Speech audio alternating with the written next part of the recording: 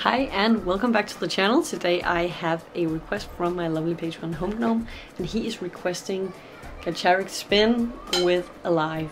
He has been introducing me to this amazing girl group, which is really something else. If you haven't watched them yet, I recommend you check them out, or maybe see my first reaction to them. I will link it in the description.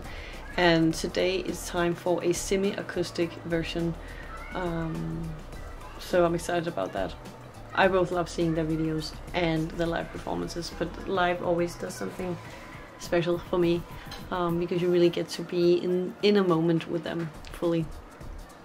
So let's dive into that, and of course if you want to, you can also join the Patreon and you can influence the channel and support the channel and have fun with us in there. There's a link in the description to that also, and also at any time you're welcome to subscribe if you would like to watch more music with us.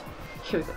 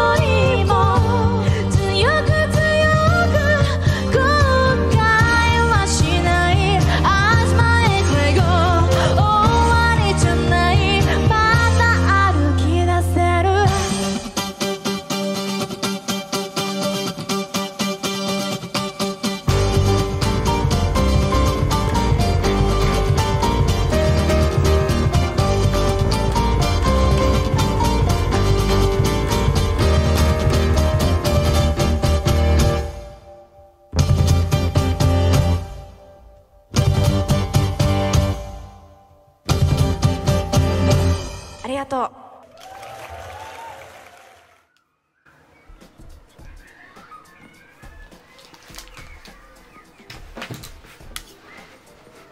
Okay, so right when I thought that they would kind of go down the more, let's just call it, traditional route in terms of a song structure, they kind of threw me off, but in a good way, at the end of the song when they had this instrumental upbeat ending. I think it really represents this group, that they are just so versatile, so creative, and also that they kind of have their own style. They don't do things like the traditional way. It seems like they just don't care about the rules, and then they just play with whatever they want because they're so talented. So it seems like they can just do what they want to really create some amazing music. I love the instruments. I never seen someone play the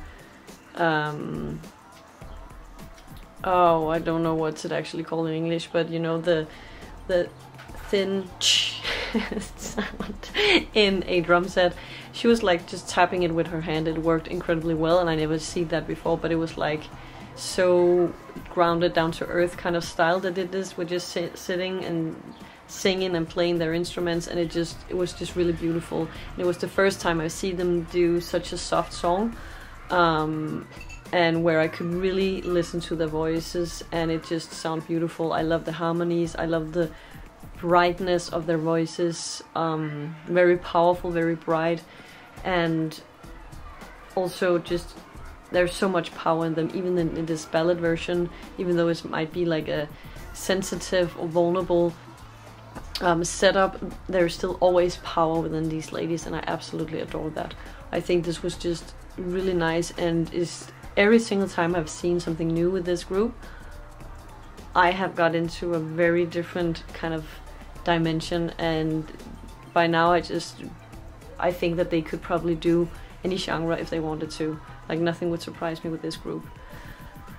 And now for this song, I didn't watch it with lyrics. They were not available at this version, but of course the lyrics can be a big part of it, but it was just really beautiful to hear them first of all sing in their like mother tongue. It just usually does something to the song when people do that, because it has like a closeness that's hard to describe, and also it just sounded really beautiful, and I could kind of get from the way they sung it and the melody that this was not necessarily a happy song. It could actually be. Now I just want to actually look up the lyrics. So, but anyway, I thought this was a beautiful song. I love this group. I would really love to see them live. Their energy is just amazing on stage. Their presence is amazing, and maybe I have to go to Japan to watch them live, but then I have an excuse to go to a country I've always dreamed to go to. So maybe one day. Anyway, please let me know what you thought about this. Have you ever watched these girls live? And let me know what you thought about this performance, what your thoughts is. I can't wait to read your comments, and also thank you for the recommendation, Home Gnome, and for your support. And thank you everyone for watching. I hope I will see you very soon, and I love you. Bye.